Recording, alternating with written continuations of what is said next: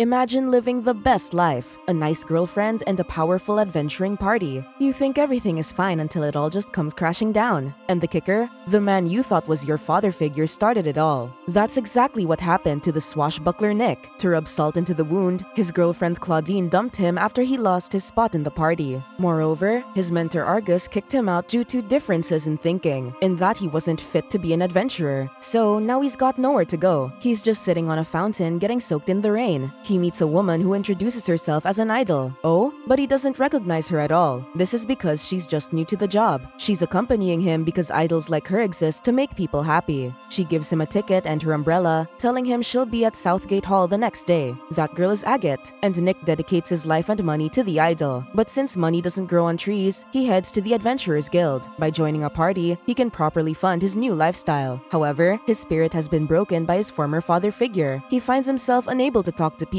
after his self-esteem got crushed. How can you when you've been told that you don't think like an adventurer? He finds himself drinking alone in a tavern. Everyone else is enjoying themselves with their party except for him. One by one, lonely people begin to sit at his table. Well, it's not his, but it's the only one with enough vacant seats. One of them is a woman with a purple wide-brimmed hat. Judging from her clothing and weapons, Nick determines that she comes from a rich family. He can't help but wonder, is she a mage or is she actually an assassin? When the girl looks at Nick, he averts his eyes. His attention goes to the cleric, who smells like women's perfume. He just left a cabaret club. There's no medal on him, which indicates that he possibly got excommunicated. Next is the dragonkind. They're usually mighty warriors, but this one looks like a wounded animal. What a sad group of adventurers. As memories of his former party and girlfriend fill his mind, Nick surrenders to the idea that maybe he isn't cut out for adventuring. He toasts Argus and Claudine and the lonely people at his table in his mind before he drinks his beer. In unison, all of them yell, "You just can't trust anyone." The four of them are startled by their joint declaration. Tiana was a member of the Arenafelt clan. She mastered multi-element magic and was frequently commended for her feats by her teachers in the academy. She believes that magic doesn't exist just to make lives easier, but also so she can understand others more. It's learning about society and the world. However, things took a turn for her when she discovered that Alex, her fiancé, has been spending time with Lynn from the Delcott family. Tiana mentioned that Lynn's from a family of upstart merchants, but Alex quickly came to her defense. He accused her of bullying Lynn. One after another, the two threw accusations at her, from seducing the teachers to downright paying for her grades. Alex claimed to even be humiliated by the fact that his fiancé is so much better than he is. Talk about toxic! Because of this, Tiana decided to go out on her own. Unfortunately, she couldn't get a job because they either didn't need a wizard or they didn't think a noblewoman would have been a good fit. She tried gambling, which evidently didn't turn out well for her. Yeah, she won some, but she lost more. She also couldn't join a party because her severe RBF scared people away. Now it's the cleric's turn to tell a story. Father Zem came from a city known for medicinal herbs and worshipping the god of divine inspiration, Medler. He was a cleric there, and life was good. He even paid for the pilchard grass gathered for him by a girl named Muriel. Eventually, Muriel confessed to him that she liked him. He turned her down because a man of the cloth like him isn't allowed to be with anyone. Muriel wasn't pleased to hear this, to say the least. To get back at the priest for rejecting her, she accused him of paying for her services. He was imprisoned for 3 months and then banished from his own home. Nobody believed him to be innocent. He was just someone who aspired to be chaste. But the next thing he knew, he was supposedly warming people's beds. The woman at the inn whose back pains he healed told him to try his luck in Labyrinth City as an adventurer. She gave him new gear and the rest was history. Nick doesn't know if he can believe these stories. Better to treat it as gossip told to him by strangers who will probably never meet again. Speaking of which, the dragonkind Kieran hasn't said a word. He turns to look at her and she claims that someone stole something very important to her. It doesn't take long before our dragonkind girl gets too drunk for her own good. He finds himself back in front of Claudine. He spots the amulet and realizes that it's all part of a con. Suddenly, poor Nick wakes up to find himself in the middle of a room. It's just a nightmare. Through his raging hangover, he discovers he's with the same adventurers from the previous night. Tiana tells all of them that they're in her room. As the three not-so-welcome guests leave Tiana's room, Nick remembers Agate's face. This prompts him to get everyone else's attention, even Tiana. Alone, they won't be able to make enough money to survive, but together, they might just have a chance. The group gathers at the Adventurers Guild and scares the poor guild receptionist with their intensity. A more seasoned woman comes out and identifies Kieran as the survivor who got out of a C-rank labyrinth alone. The old receptionist tells them that the most important ability of an adventurer is to survive. She asks their party's name, and Nick answers with Survivor. The whole party agrees on the name. They agree on 3 laws for the group. Law number 1, don't interfere with the hobbies of other survivors. Number 2, watch the money. And lastly, and most importantly, instantly, come back alive, no matter what. They agree to all have a part in watching over the money. Zem mentions that Nick might be assigning roles for his own benefit. Instead of being offended, Nick appreciates him saying this because if there's anything sketchy, it has to be pointed out. However, Tiana says that with how it's all built, Nick will have the hardest time if he tries to take the money. Zem notices that Nick's being very careful. He explains that it's something he learned from being at his old party, Masters of War. Putting someone entirely in charge of something isn't trust. Trust is knowing that the other person isn't out to hurt them. They should trust and doubt each other. Nick asks Kiran if she can find it in herself to believe him, and she says she wants to. However, it's harder to doubt someone. Tiana finds believing in someone the easiest thing to do in the world. Zem adds that this is because it's like you're putting someone else to be in charge of your fate. That's why Nick wants them to be skeptical at first. But it's obvious that this group of troubled heroes just wants to be part of something badly. Despite everything they've been through, they want to believe. The survivors will be starting at a G rank. This means they'll only be allowed to access 3 labyrinths. First will be the sticky aqueducts. They need to descend into the dungeon and defeat the boss if they want to achieve F rank. Nick shows Zem and Tiana the ropes for adventuring. He introduces them all to the slime, one of the easiest monsters. He even shows them the crystal-like object they loot from it so they can earn money. He further teaches them that if they do not kill the monsters and get rid of the miasma, every other living creature will be affected by it. The labyrinth might even get bigger. No one really knows why monsters attack people despite extensive research. What matters now is that they have to be stopped. Tiana's confidence in having defeated goblins and orcs leads her to have slime splatted on her face and be knocked down. This is why Nick tells all of them to watch out. To get back at the slimes, Tiana casts an ice spell only to accidentally have Kiran caught in the crossfire. Fortunately, she blocks it just in time. Woo!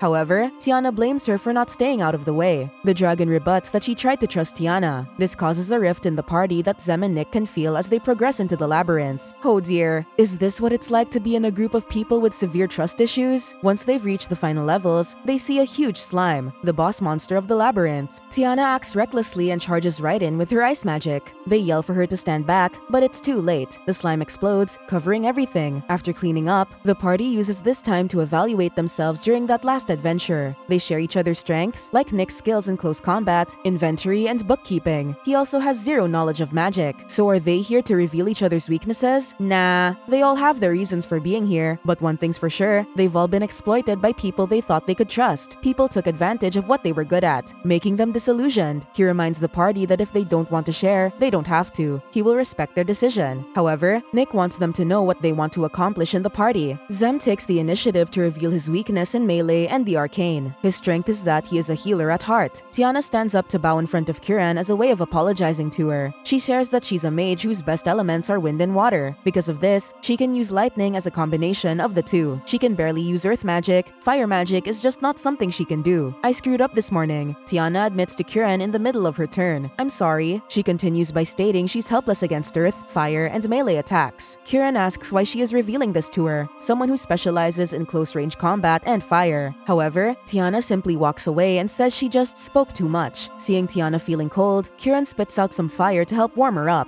The dragonkind makes an offhand comment that it was meant to burn her. She just missed. The two women start reforging their bonds. Next is the Goblin Forest, which is populated mostly by, you guessed it, goblins. Zem realizes that it's much harder to fight humanoid-type monsters. Tiana uses detect magic to figure out about 10 more to the northeast. She used this spell because she knew Nick couldn't do anything of this sort. They're impressed by her. But speaking of impressive abilities, Nick never told them that he's really good at fighting. Nick says that despite their capabilities, they still need to be careful due to their inexperience as a team. They cannot afford to retreat either. The goblins will only worsen, and eventually, they'll start attacking nearby villages. Plus, it's worth the money. Ka-ching, ka-ching! Because ogres are resistant to magic, Tiana's task is to distract them, and Zem does the buffing. Kiran and Nick will be the ones attacking. They need Kiran's attack power since they'll need to break through the ogre's skin. The dragon kind assures them she can do it. With the planning done, they finally go to their opponents. As they walk, Kiran tells Tiana she still doesn't trust her. Tiana only replies that all of them feel the same thing, but for now, they're in the ogre's lair. So Tiana asks her, can Kiran trust the mage to have her back? Right at that moment, Nick gives the signal to run. Zem gives them a boost while Tiana throws icicles at the ogres and goblins. As she runs, Kiran thinks that she can. Tiana said sorry to her, and she's a noble. Nobility barely apologizes to anyone, so it has to count for something. She doesn't have to look back anymore. With that belief, Kieran summons flames to her sword and strikes the ogre down. Nick loots the monsters. He asks the others if they want to try, but Tiana refuses by citing Law 1. Nick explains that this isn't a hobby, they need to do this if they want to get paid. Kieran has a moment with herself, but this gets interrupted after Nick struggles to take out the ogre's horns. They're both surprised to see a cracked swan pendant. Dragonkinds are a proud race with a special duty, to serve the man who will become the hero and save the world. Kieran arrived at Labyrinth City clueless and wide-eyed. She almost got scammed into paying 10,000 Dyna for a swan pendant she is accused of damaging. A blonde knight, Kalios, explained to her that scratching an item like this is a common trick scammers use with a little bait and switch. Kieran believed in Kalios. She shared everything with him. She believed in him. All he expected was that she did what she was good at. During a quest to defeat the pot snake, she saw it glow green, not realizing it was a paralyzing poison. Kalios killed the snake and took everything, including her most prized possession, the Dragon King's jewel. This jewel was made with the finest items and was supposed to grow with her. It was given to Kiran by her clan. She used every bit of her willpower to go back and get it. However, upon arriving, she discovered that Kalios had left without her. He told everyone that she died in the labyrinth. He stole all her things and left her for dead. Out of range, she snapped the pendant off her neck. She made it her life's quest to search for Kalios. Eventually, she came across Fifth, the Solo Eater. He was apparently so strong that the guild allowed him to go to labyrinths alone. His registered party name was the Solo Eater. Kieran developed a fascination for him and began following him wherever he went, even copying everything he did. The last time she saw him, he recommended she eat the stir-fried shrimp and mushrooms. She was grateful to have met him. Kieran learned to enjoy good food because of Fifth. All she heard was that he was busy at the labyrinths. There was a hole in Kieran's heart, but thanks to him, she found out that good food could also fill it. Unfortunately, this means she needed to make money because good food needs money. And then she met her new party. Nick felt so guilty about cracking the pendant that he decides to look for one to replace it. He cannot help but wonder why Kieran didn't get mad. While searching for a replacement, he meets Agate, and they sit together at the fountain where they first met. He shares with her that he thinks Kieran is mad at her and is just not showing it. Agate suggests that they talk. He can even ask where she bought it. It's rather selfish to do these things and not consider what Kieran truly feels. However, she's certain she was just as selfish on the day they first talked in the rain. Oh, she has an idea. Why not just offer his own self? Later that day, Nick spots Kieran at the Haponyaki stall. He tries it, but it's so spicy that he ends up grasping his neck. Kieran jokes that he better chew, or else the living critters on top will eat his insides. Her laughter makes him smile. While on a bridge with Kieran, Nick asks her if she likes birds. Yeah, she does. You know, with sauce or salt. Or that nice crispy skin.